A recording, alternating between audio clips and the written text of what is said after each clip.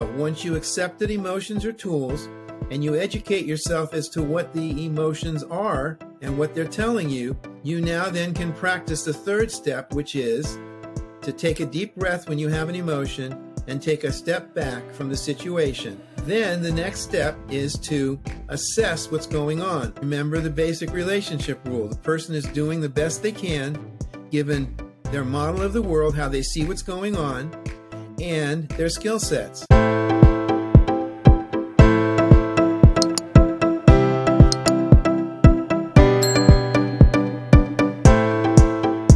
Today's masterclass is on mastering your emotions, and our guest today is Daube Ph.D. And because it's a masterclass, he's going to introduce himself and tell us where he got to and how he got there. Over to you. Thanks for having me, Anita. Let me give you the backstory, and I'll tell you how I got to where I am. In my family of origin, emotions were not dealt with very well at all. And so I grew up not dealing with emotions and going into my head and thinking more than feeling. And I did that for my own well-being. Now, my dad was never abusive, nor was my mom. Their generation just didn't deal well with feelings. So that was how I managed. So then I get into graduate school, and they didn't teach me much about emotions then either, because it wasn't a well-researched subject. So while I was doing my internship in San Francisco, I asked a neighbor of where my dad lived at the time if I could sit in on their clinical groups. This is an alcoholic treatment program, the Henry Olaf House. And the guy said no. I said, well, why not? He said, well, I'll tell you what you can do. What you can do is you can be a participant observer in our alcoholic treatment groups. Now, I had never problem with alcohol or drugs, didn't use them. And so I said, fine. Now, my thinking, Anita, was here I am. I'm just about ready to finish my Ph.D. and my clinical internship. I can handle this really easily. Yes. I was so wrong. It took these folks 6 months. And they called me a non-drinking alcoholic. Oh, wow. Yeah. And the reason for that was because they avoided their feelings by going into drugs or alcohol. I avoided my feelings by going into my head and my books. So I got through that, learned a lot about me, and then I started my first job. My only job, by the way. And I was working with the California Youth Authority with incarcerated young women. And these young women didn't do well with their emotions either. For them, they either hurt themselves or they hurt others. So I had to figure out a way to help them understand what emotions were, because my language was up here out of graduate school and their language was down here with barely a high school education.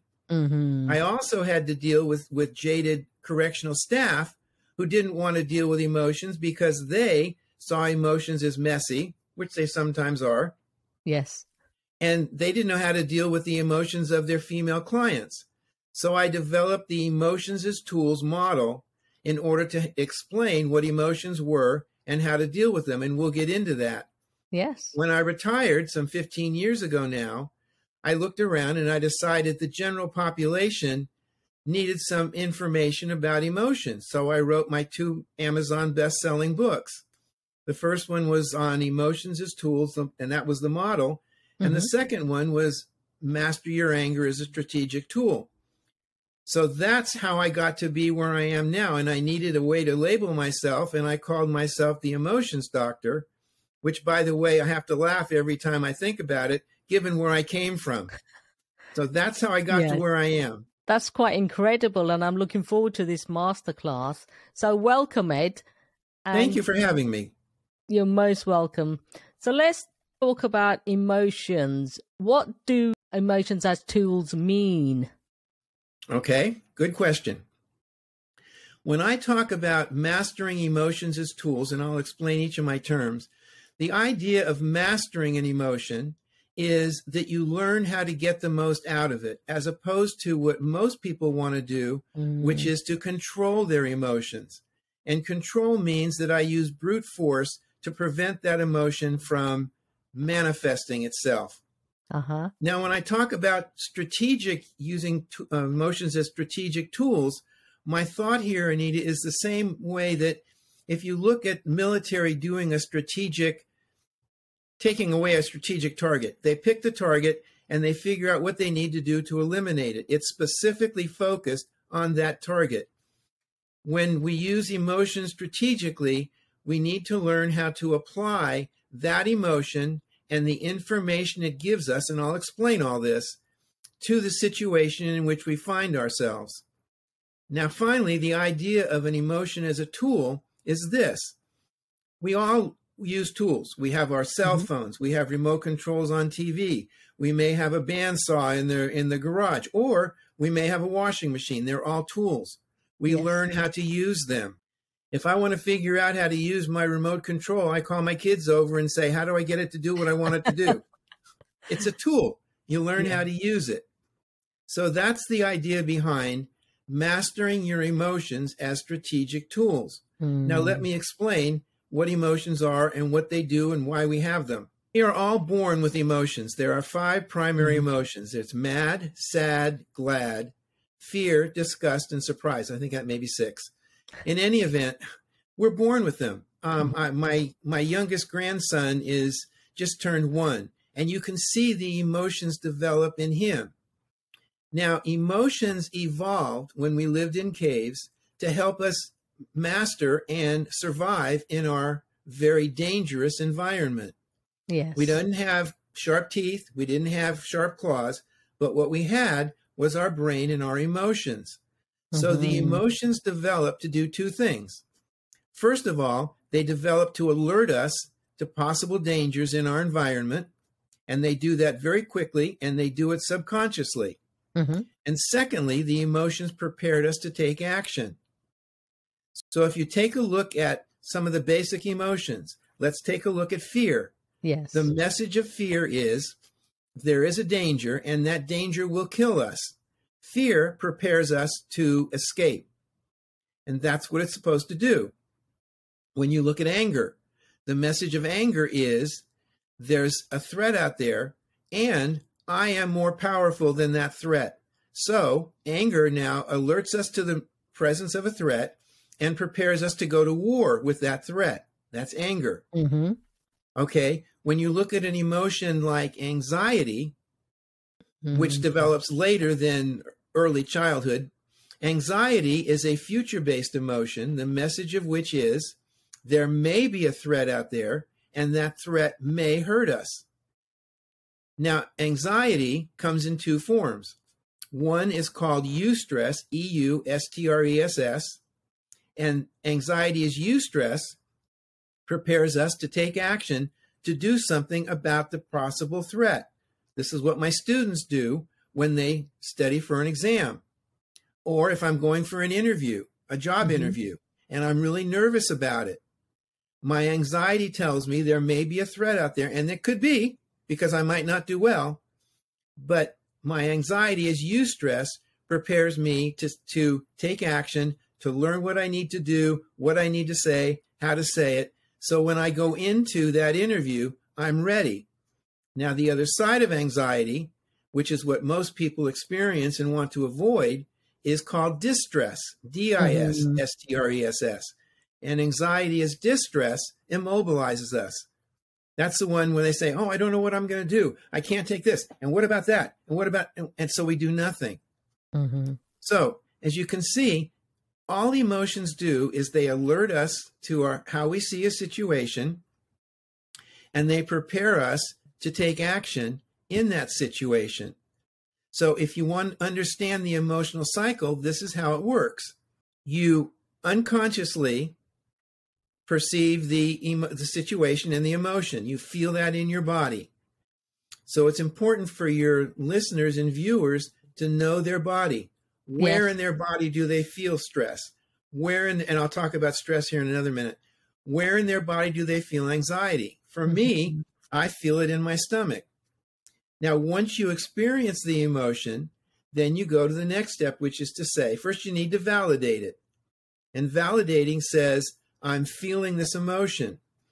This is an important step, Anita, because most people don't want to experience their emotions because they are messy and they don't understand them. Definitely. So when you validate your emotion, you're saying, okay, this is what I feel. This is my feeling, and I accept it. But then we go on to the next step, because now we need to assess how appropriate the emotion is. And that's critical, because that involves, okay, what is the message of the emotion? How well does it fit the situation? I'll give you an example. A few years ago, I was going to teach my class, so I left my office where I was working, and I went out to the university. In between my office and the university, my stomach started to churn. So that's anxiety. So now my thought was, well, wait a minute, what's going on? What am I anxious about? Well, I'm going to my class.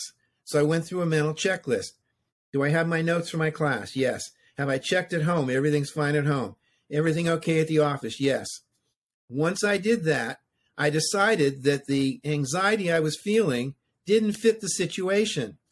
So I don't know, maybe it was gas. I mean, who knows at this point? But I decided not to give it any more control, power, or influence, and it went away. So that then is assessing the nature of the threat, how appropriate it is to the situation.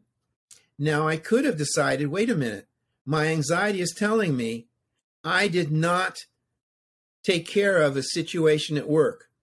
Perhaps I had a kid in a suicide room that I didn't alert staff to. So if that's the case, now what I would have needed to do is pull over, get on my cell phone, call my staff and say, this is what you need to do regarding XYZ.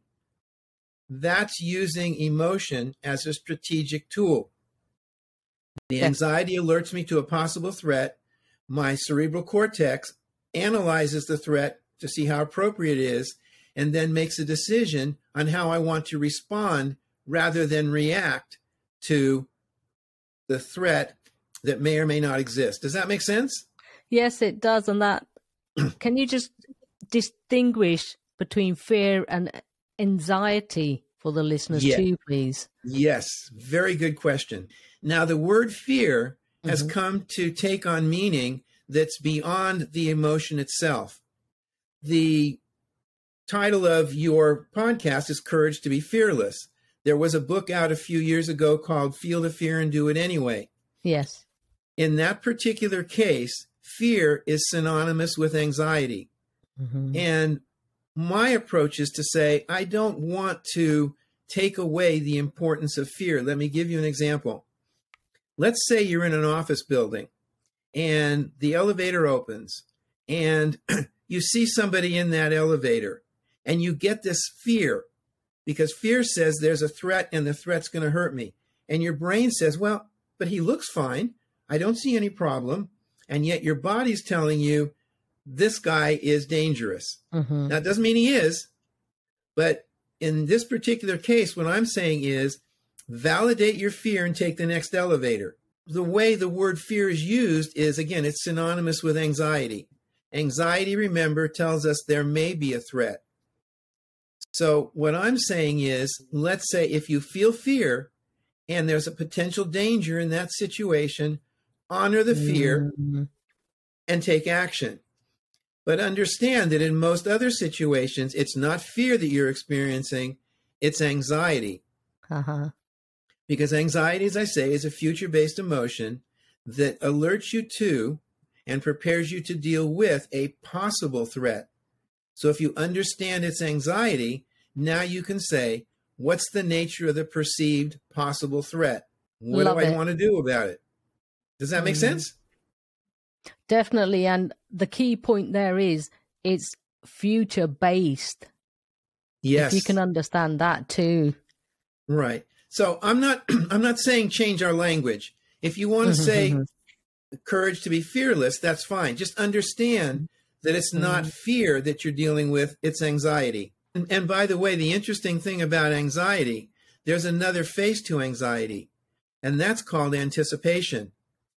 And here's how that works. If, let's say, I'm facing a job interview and I'm anxious about it, so I do my homework. I find out how to deal with my boss or how to deal with the interviewer. What do I need to talk about? What do I need to present in terms of my own qualifications? Now I've done everything I can.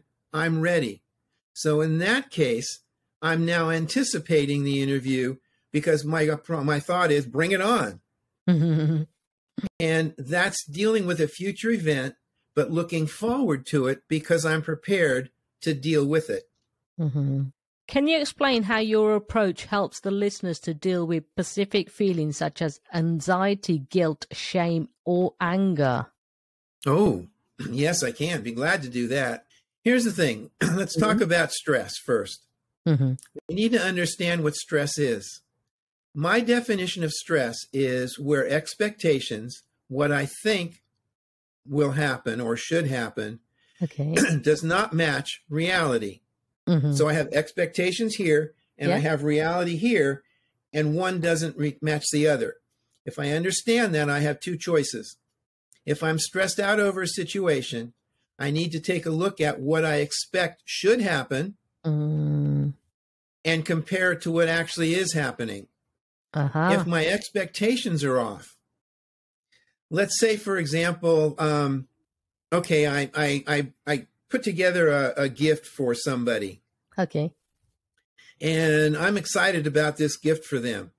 And my expectation is that this is not a real good example. It's the best I could come up with right now. It's great. It's great. Go with it.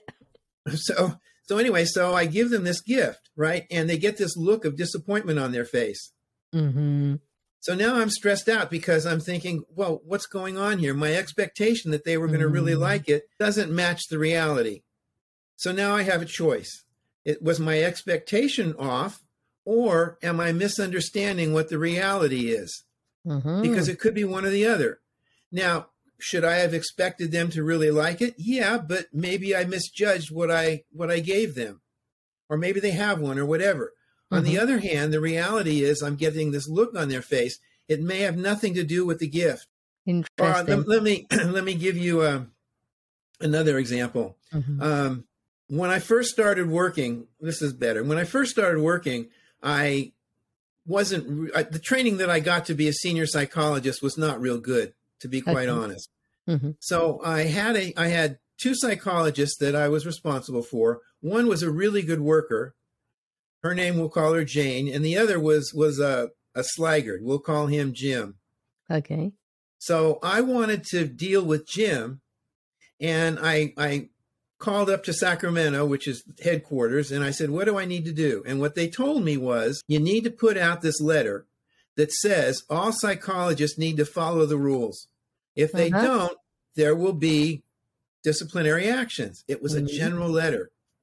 It was meant for Jim, not for Jane. Jane comes into my office. She'd been an employee for some 25 years, and she is pissed.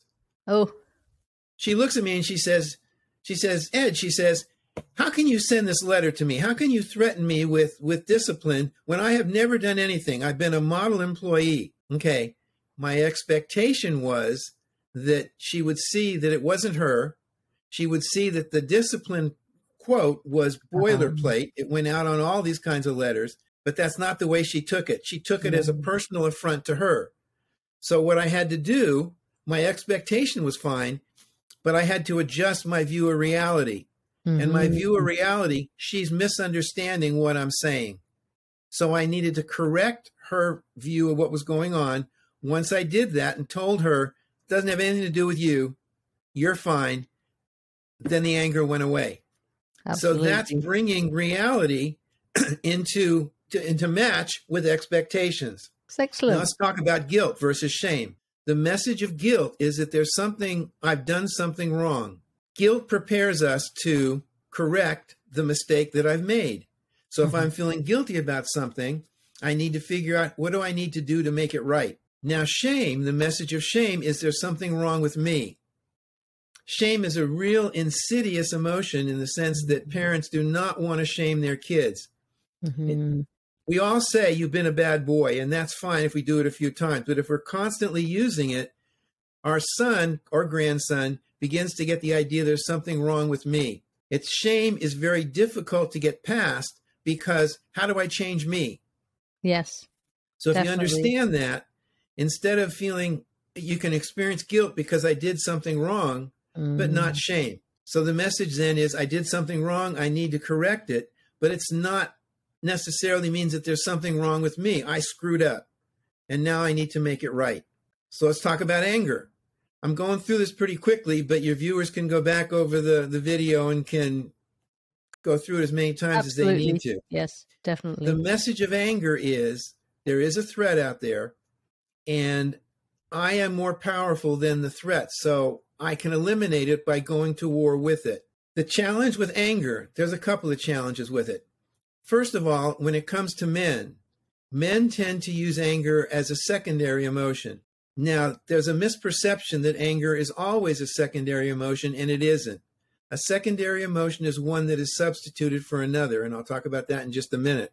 But when we don't want to take away the impact that anger can have on us, because it can alert us to dangers and prepare us to deal with those dangers. Mm-hmm. Now, for men, we don't like to deal with emotions like sadness because they don't feel good, or anxiety because it's nerve-wracking. So what we do is we substitute anger, which is a very empowering emotion. The problem with that is we as men don't deal directly with our sadness or the emotions that we need to acknowledge and learn to master. Now, for women in general, and I think it's still the case, a few years back, I went on to LinkedIn, mm-hmm. and I went on to a LinkedIn forum for women, identified myself as a man, and I said, I have a question. I'm the emotions doctor, and what I really want to know is what happens when you as a woman express anger. 2,000 responses later, wow. The gist of it was, I as a woman cannot express anger because when I do, I get labeled, I get marginalized, I get demeaned, I get put down. And so women, even today, I think, still can't express emotions, anger directly because the men they work with don't know how to handle it. So what women do is they tend to substitute anger for sadness, mm-hmm. or other feelings, because those are okay. And these are called display rules, by the way. There are societally based display rules for what emotions can be expressed by men and for women. So my response to them was, keep your anger and let it motivate you to take action, but don't express it directly. Use the anger and use it indirectly to motivate you to correct the situation. Maybe you need to take a project management approach, which says, okay, what's the danger? What's the threat? And what do I need to deal with and minimize that threat? Mm-hmm. But not expressing the anger directly. Now, if you're in a position as a woman where you can, great, then express the anger, but learn how to express it in a way where it won't come back and hurt you. That's interesting, Yeah, so that's anger, and it's anxiety, guilt, and shame. If you understand that all emotions are tools, then you can educate yourself to know what the nature of the tool is, the message that it's giving you, and prepare yourself to deal with it. And here's another suggestion. Uh-huh. Whatever the emotion is, what you want to learn to do is two things. First of all, you want to take a deep breath. That gives you psychological space because it lowers your arousal level. And then you want to take a physical step back from the situation, which gives you physical space. So if you take a deep breath and you take a step back, now and you may have to take 2 breaths instead of 1 because 1 might not do it. Okay. Then now you're in a position where you can look at the situation in which you find yourself and assess how appropriate the emotion is to the situation and choose a response. The problem that most people have with emotions is they react to the emotion. They assume that the information they're being given is correct, and it often isn't. Yes. And then the action they take doesn't fit the situation. And then they feel, my God, what did I do now? I look like an idiot. It's brilliant. Absolutely love that. Because it's so true, though. How many of us do that? And it's really interesting to understand the difference between men's anger and women's anger. The anger is the same, Anita. The problem is that society does not allow women to express the anger the same way that men do. Okay. If I'm in a boardroom and I get angry, I'm considered powerful and assertive and taking control and being action-oriented. If a woman does it, it's like, oh, you're hormonal. Oh, gosh, let's not go there. No, we don't want to go there, but that's what happens. Exactly. Gosh. Or you're emotional, and I can't deal with you because you're emotional. Fascinating. Put your emotional face away and come back when you can deal with the situation as it is, rationally. We say stupid things as men because we can't deal with women's anger. It's really fascinating. I'm loving it. And see, that's what I had to teach the young women I was working with. First of all, I had to teach them that they were not monsters for having done what they did. And that was a tough one because I had 5 young women who had killed their children. Gosh. Yeah, and it wasn't that they were monsters. It was situational. They were still responsible and needed to take the punishment, but they weren't monsters.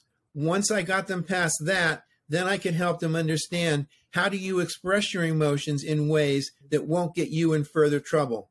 And that's what I was suggesting to in my book, as well as in terms of responses on podcasts and whatnot to women. Learn how to feel your anger, validate it, and then assess it and choose how you want to respond in a way which won't get you in trouble. Absolutely. Yes. And what are some specific skills that the listeners can do today to begin using their emotions as a tool? The first step is to accept the idea that emotions are just tools. So what you do then is you take emotions out of the realm of, these things control me, I can't do anything about them, I don't understand them. So the first step is to say, okay, I don't totally understand it, but I accept Dr. Daube's telling me that my emotions are just tools, and what he's saying makes sense, so I accept emotions are just tools. Great. Where do I go from here? Now you need to educate yourself. And the best way to do that, the easiest way to do it and cheapest way to do that. Now, I should preface this. Yes, I have 2 books on Amazon, and I'd be very happy if you bought my books, and you can learn from my books, and that's great. But while you're waiting for the books to arrive, go to my blog. And the blog is theemotionsdoctor.com. TheEmotionsDoctor. You've got it on your screen. I can see it. .com. And go to the index tab, which is in the upper left-hand corner of the homepage. Click on the index tab. You'll get a drop-down menu, which will give you access to all of my articles by category. So you can educate yourself about what anger is. You can educate yourself about what all these emotions are.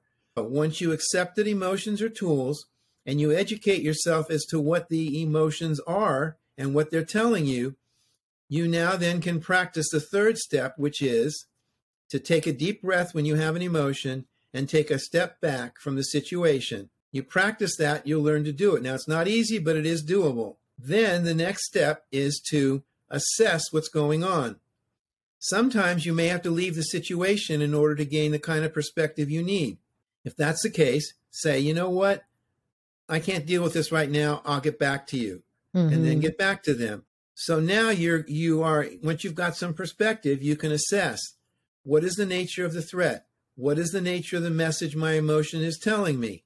What is the best thing for me to do in this situation in order to help me and the person with whom I'm dealing? And so then you make a decision. Now let me give your listeners and viewers another piece of information, and that is what I call it the basic relationship rule, but it's basically a way for you to understand your own behavior and the behavior of others. And here's how it works. If you understand that you and everybody else with whom you're dealing, in every situation, and I put every in quotes because it's not always going to work. Nothing is absolute. Everybody in every situation does the best they can given 2 things: their model of the world and their skill sets. Yes. So if you understand that now, it gives you a way to look at your own behavior, what you're doing, and what the other person's doing. The emotion tells you how you perceive a situation. The basic relationship rules gives you information on how you can understand it and take action regarding it. Because your model of the world is based on the information you have about the situation in which you find yourself. Your model of the world includes what you expect to be happening. We talked about expectations earlier with stress. So your information you have, what your expectations are. That all goes into how you perceive what's going on. And how you perceive what's going on gives rise to the emotion that you feel about that situation in which you find yourself. Now, when we look at skill sets is what are the resources that you have available to you in that situation? Do you have other people you can consult? What can you do? Do you have to deal with it directly? Can you maybe postpone it and come back to it later? What are your communication skills? How well do you get your point across? What are the communication skills of the other person? How well do they communicate? Perhaps they're the type of person that maybe views you as a threat because you're just more verbal than they are, whatever it happens to be. But those are part of their skill sets and yours. So if you look at it that way, you now can say, okay, am I perceiving the situation correctly? Does my model fit what's going on? Do I have the skill sets to deal with what's happening in the situation? And then you can decide you either are accurately seeing what's going on and you're approaching it appropriately, or you maybe need to change how you approach it and how you view it. So that's how it all fits together. A lot of information. Yeah, definitely. And it's all valid. And once you understand that, you can actually learn how to do that for yourself. And it's so important. Yep. What a better world we'd have. That's it. And I like the idea of this being a master class, and I realize I'm tossing a whole bunch of information at your viewers, but it's all of it can be mastered by you, the viewer. You just may have to go over it and take it step by step. Definitely. You don't learn to drive. You don't learn to ride a bicycle or drive a car simply by getting on the bicycle or getting in the car. It's a matter of taking the time. There's a learning curve. And there's a learning curve to mastering your emotions as tools. The important thing to keep in mind is, yes, it may be difficult, but it is doable. And that's the important thing. What happens most of the time is people say, this is too hard for me. This is difficult. And yeah, that's the first step. But they need to take the next step, which is to say, yes, but it's doable. And then the question is it worth it? And in most cases, it is. Yes. That's the most important one. Yes. Your latest book is entitled Beyond Anger Management, Mastering Your Anger as a Strategic Tool. What do you mean when you refer to anger as I know we've talked a bit about that. Okay. But what I'd like to know is, what do you mean by beyond anger management? Exactly. Most anger management groups and approaches don't work. Now, there are some very good ones out there that do. If your folks are in the U.S., then they might look up the work by Anderson and Anderson.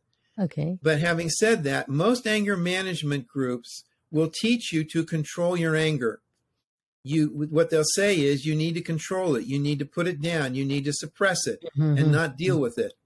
And anger management groups don't work because it's not control that you need to learn. They don't explain what anger is. I have a cousin who has been in and out of jail. It's my wife's cousin, has been in and out of jail and had a problem with anger. And he went through anger management groups. And when he was in the group, yeah, it kind of worked, but then he would get out of the group and he'd go right back to it. I sent him a copy of my book, and it's the first time he understood what anger was, how to use it as a tool, and how to make it work for him. And once he got that information, now he was able to get past his anger. Does he still have issues with anger sometimes? Yeah. Do I still have issues with anger? Sometimes, yeah. I need to work on myself and practice what I preach. I'm getting there. Not there yet, but I'm getting there. So I'm not saying it's easy. But your anger management groups do not explain to you what anger is, why you have it, the purpose that it serves, and how to make it work for you. Anger is perceived as a dangerous emotion that needs to be suppressed or controlled. So that's why in my book I said beyond anger management. Now, I do need to say something in terms of the anger cycle. And by the way, you can download a copy of that. There's a PDF on my my blog as well. Okay. What happens with anger is as soon as you experience the physical response or reaction in your body that tells you you're angry, then yes, you need to exercise control. Mm-hmm. And here's why. Control in that context simply says, I will not act out on my anger at that moment. Because if you don't control it and you act out, now you're in deep yogurt again. Okay, so you control it at that point, but you need to go beyond that. And when you go beyond that, you need to say, okay, what's the nature of the threat? How appropriate is my anger in this situation? And what do I need to do about it? Because again, with anger, sometimes it's a secondary emotion. We talked about that earlier. In men, I may be getting angry because what I'm feeling is anxiety, or I'm feeling sadness, or I'm feeling inadequate, or I'm feeling that as part of being inadequate, I don't measure up, or that you somehow have more authority, control, expertise, whatever than I do. So what do I need to do is let me illustrate. If I see you as here and me as here, on however I'm assessing that, I have two choices. I can either elevate myself so that I'm dealing with you as an equal, or I can bring you down here. And if I use my anger, remember, you're here as I perceive you to be, and I'm here and I'm feeling inadequate. So now what I'm going to do is I'm going to use my anger to bring you down here. Now I can feel superior. As opposed to what I really ought to be doing, which is psychologically appropriate, which is elevating myself so that we can deal with each other on the same level. Excellent. That's really great. That's how you control your anger outburst, your reaction, your behavior, so you don't do something you later regret. But now you need to use your anger to motivate you to take appropriate action. And that, Anita, was what I was suggesting to these women. Control the outward expression of your anger, but keep the anger because it's appropriate.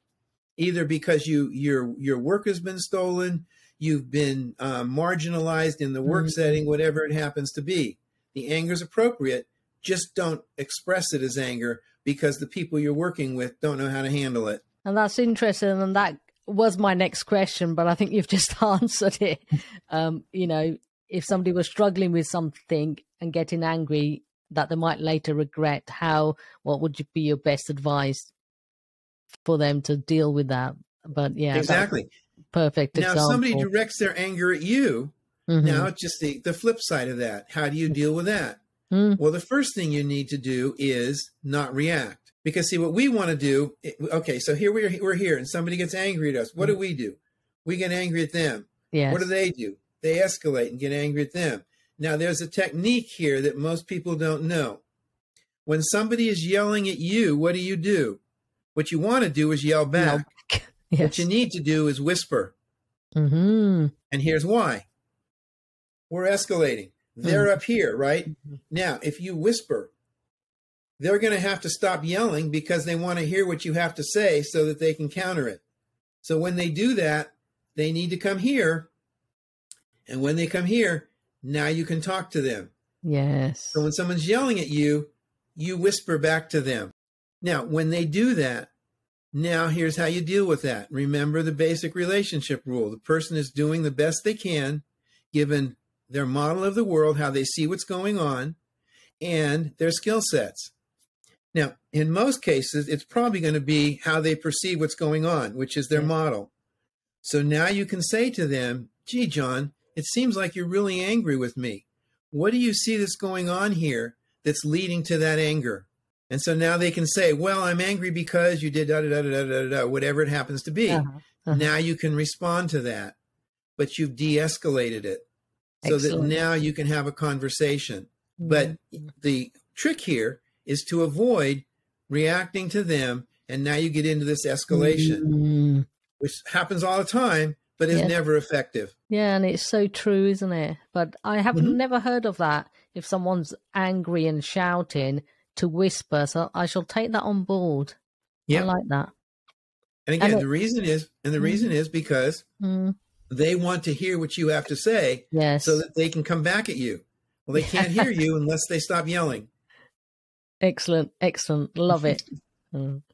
How can one use your approach in dealing with someone who gets mad at them then? Again, the only person over whom I have any influence, really, direct influence, is me. Okay. So I need to make sure that I don't, two things. First of all, that I don't take their anger on and make it my own. Uh-huh. Okay. And secondly, so that I don't let my own reaction to them make the situation worse. Yes. So if I'm aware of those two things, now if I do that, now I can take a step back from the situation and I can take a deep breath. Mm-hmm. That does two things. First of all, if I take a step back from them, if they see me as a physical threat, that puts distance between me and them, which gives them a little bit of safety. If I take a deep breath, then that then reduces my level of arousal, may or may not impact them, but it doesn't matter, because the next thing I'm going to do is I'm going to validate their feelings. Mm-hmm. And I'm doing that because, remember, all of us are correct for what we're feeling in the situation. It doesn't mean the situation and how we view it's correct. Uh-huh. But because it's our emotion, we start out being correct with the emotion. Yes. So then I can validate their emotions. I can say, gee, John, you seem really angry with me. What is going on? How do you see what's happening? What have I done that may have led you to be angry with me? So when I do that, when I validate them, I'm lowering the threat that they perceive, because now I'm informing them that I understand that they're angry with me. I'm acknowledging they're angry rather than trying to deny it, fight it, or resist it. So now that I've validated them, my guess is in most cases, their level of arousal is going to drop as well, because I'm acknowledging them. Mm-hmm. Once I do that, now we can have a discussion. Now, if they stay angry, then you may have to say, you know what, we're going to have to take a break here. Yes. I'm going to have to leave the situation for a while, and then we can talk about it later. And that's always an option. Yes, good point. But I wouldn't necessarily use that as a first option. That's your fallback. Yes. Yeah. I would attempt to lower the arousal level. Mm-hmm. Now, if I'm facing somebody in the street who comes up to me and is pissed off, I'm not going to try and have a discussion with them. I'm going to leave. Definitely. But if it's a coworker, if it's a spouse, if it's a boss, if it's somebody that's important, or if it's a kid, what we don't want to say to them is, oh, stop being angry. You've got no right to be angry here. There's nothing to be angry about. Now, that's the first thing we may want to say as a parent, but we should avoid that. Definitely. Okay, the kid comes and because we as parents don't like our kids' anger. I understand that. But they're just as entitled to their anger as we are as adults. So we want to acknowledge the anger. I can see that you're angry. What are you angry about? Now, let me say something else that your viewers may find interesting. Let's talk about the word why. Yes. And here's the reason for that. What most of us want to say in response to another person's behavior is, why are you doing that? Okay? The problem with why is this. If your boss says to you, or somebody important says to you, why are you doing that? Your first inclination is to give a justification or an excuse. And if you're the questioner, you don't want a justification or you don't want an excuse. What you really want to know is, what's the basis for the behavior? So skip the why and go to what you really want to know, which is what? What's behind the actions that you're doing? What is the reason that you're doing what you're doing? So instead of asking why, ask what. Now, does that mean you have to avoid the word why? No, you don't. You're going to use it, it's going to happen. Just be aware that in most cases you want to substitute what for why. Excellent. Because what is what you really want to know. You want to know what's underlying and leading up to the behavior that you're observing. So just ask it. What's going on? What is it that you're angry about? That's fantastic. Yeah. You have really given us so many tools, tips, steps on mastering our emotions, and so many takeaways And just to make sure the listeners can find you online, what is your website again so they can get that information? It's theemotionsdoctor.com, TheEmotionsDoctor.com. And remember, when you go there, you want to go up to the index tab at the top of the home page and click on the index tab. If you want to go straight to the blog, you can. There's another tab that says blog, and that'll take you to the most recent article. So that's also an option. But I'd suggest if your listeners are looking for information, go to the index tab first. That's the easiest. Thank you. Thank you so much for sharing your deep, insightful wisdom and knowledge with us today, Ed Darby. Well, thank you for having me. It's been fun. I really enjoy doing this. And the reason I do, since I've retired, I don't do private practice. I don't work, but I really enjoy my mission in retirement, other than to be retired and be home, is to educate people. And so this is an opportunity for me to do that. And thank you for having me and giving me that opportunity. Oh, it's fantastic. The information I should be personally using myself, I can assure you. It's so fascinating. And it all makes sense, but we have to understand, why are we behaving the way we are? It's like you said, understanding ourselves. Yep. We have to understand what we're doing, which leading to the behavior that we're taking. I've got a couple of final questions for you. Yes. What is one of the most courageous things you've done? One of the most courageous things I've ever done. When I was working, we had a young man who the institution wanted to keep locked up beyond his time. The way it works in California is, as a juvenile, you go to court, they say you're sentenced for 18 months, 2 years, whatever it happens to be. If in California it's believed that you need to do more time, then an 1800 petition can be filed. So the team was saying they wanted to 1800 this kid. I did my psychological testing, and I did not believe the kid needed to be locked up. Okay. So I get called into the superintendent of the institution, and you need to understand the setting. Here's this guy. He's a big guy, and he's got behind his desk this huge picture of him in his military uniform. And I mean, he almost looked like a dictator from a Central American country. Gosh. Right? And it was designed to be intimidating. So I'm sitting across from him, and he's looking at me, and he says, "Dr. Daube, are you a team player?" I said, "Yes, sir, I am." He said, "Well, do you know what the team is recommending?" "Yes, sir, I do. They're recommending an 1800. "You are not saying that. You need to be a team player." I said, "Sir," I said, "I am a team player, but you need to understand that ethically I have a responsibility to my profession and my data, and I'm going to go with that." Wow. At which point he looked at me and he snuffled on. He said, "Well, you need to be a team player, Dr. Daube. You're dismissed." Oh. I didn't know what he was going to do.